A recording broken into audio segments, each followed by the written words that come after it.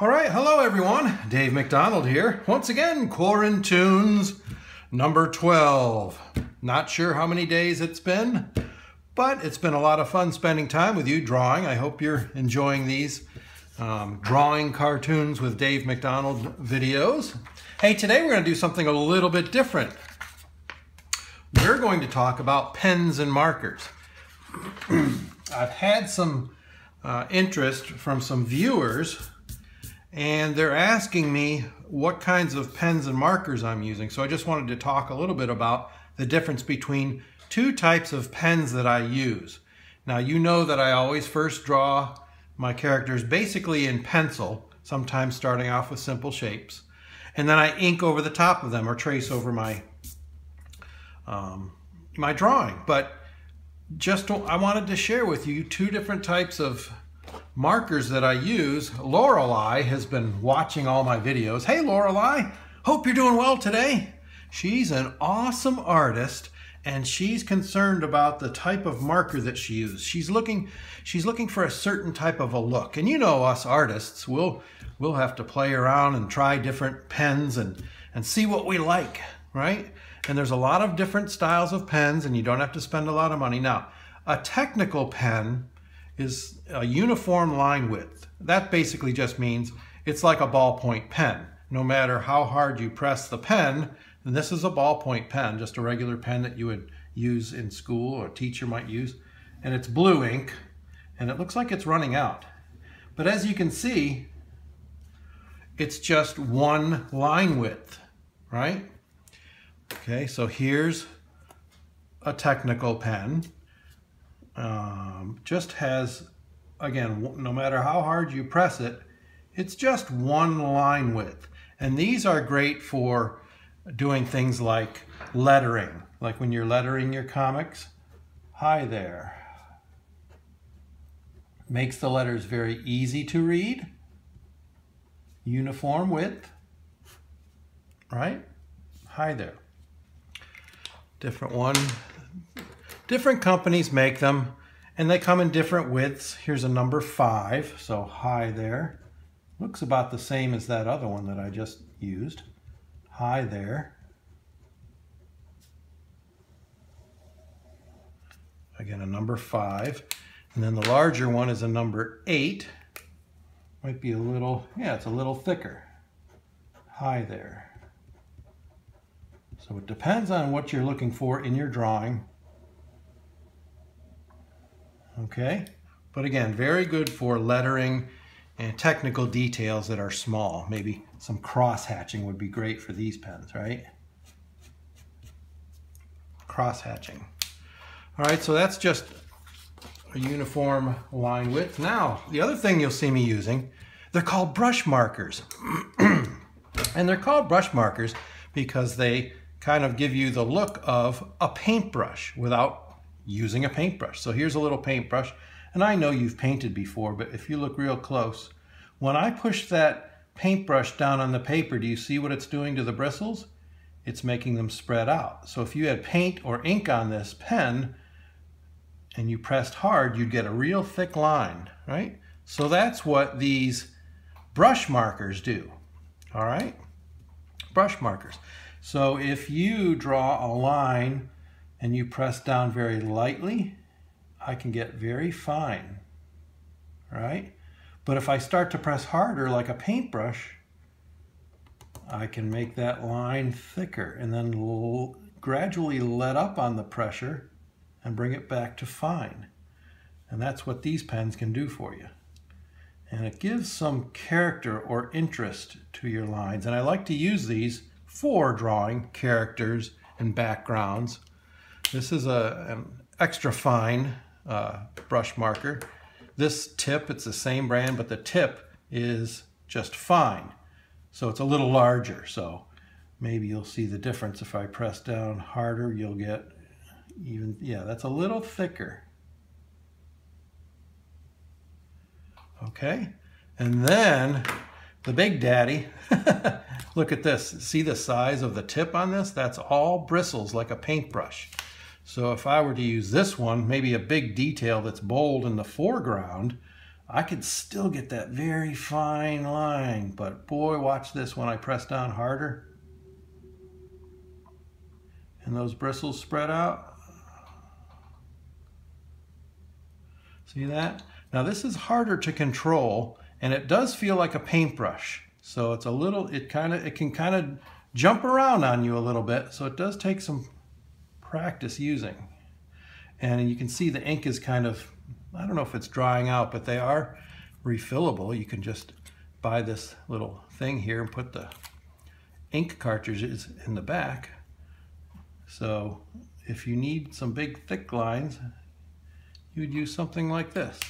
And so in a drawing, I've already penciled out a drawing for you here. Tree, sign, a couple clouds. Now I wouldn't draw clouds like that in the sky together, same size, normally, but I thought I'd show you the difference. Let's see. If I were to draw this cloud with a technical pen, I'll show you the difference. Watch. So technical pen, go around the cloud.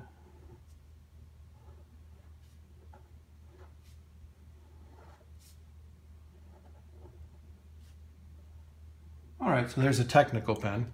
But I like to use, when I draw my clouds, I like to use these brush markers. And it gives you, again, it gives you a little bit of character in the lines themselves. Press down a little bit harder at the top. So,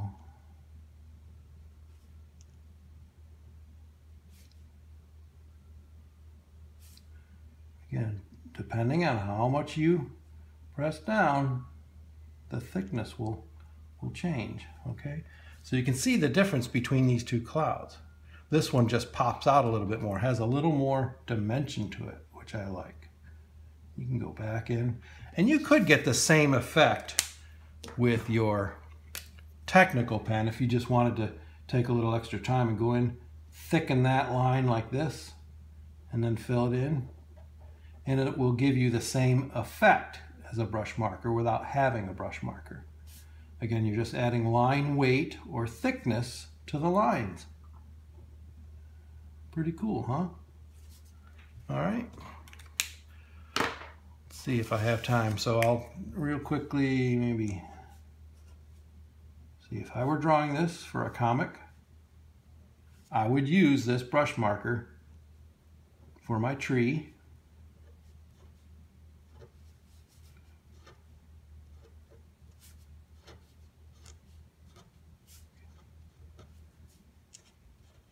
Okay, see how the lines are a little thicker in the middle?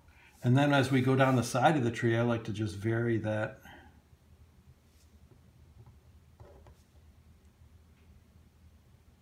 Vary the thickness of that line.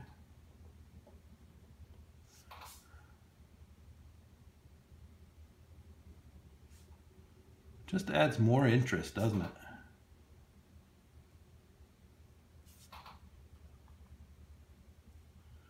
Okay, and then inside these little, just to show kind of maybe the bark, I would keep those lines nice and thin. And maybe add some of these little, where the, might be some shadows, where the wood takes a little turn. At the bottom, what I like to do sometimes, there's grass growing. So rather than draw the bottom of that root, I'll just draw in some grass. Maybe a flower back here, right? Flower over here. Horizon line. You could do this with a technical pen because it doesn't matter if it's way in the background. I'm trying to draw it evenly. And then, let's see, for these things in the background for the mountains, I might use my brush marker again. Vary that line weight, and definitely on the little snow cap, a little heavier at the bottom of the snow, where there might be some shadow beneath that snow, right?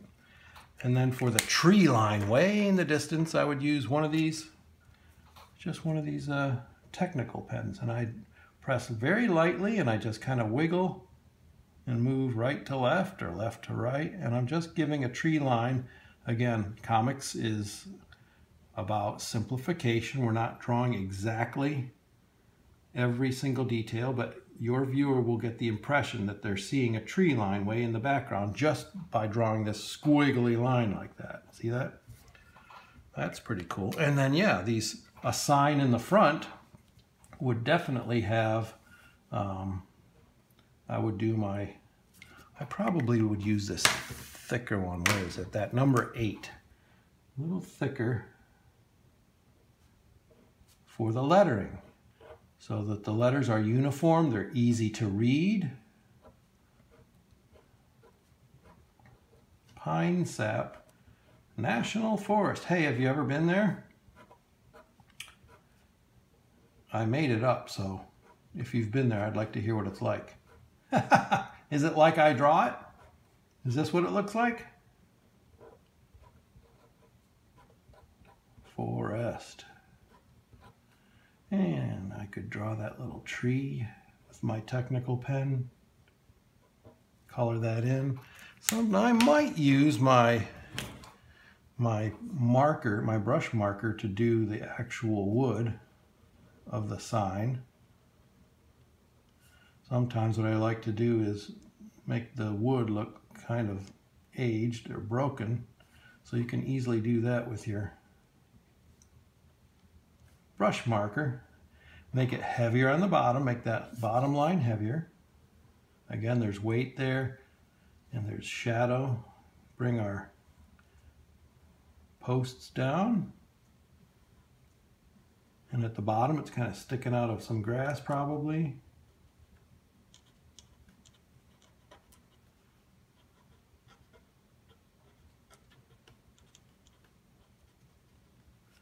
And a little shadow beneath the sign, as if it's, again, it's got some weight, so let's give it some dimension. Maybe draw the boards here in the background.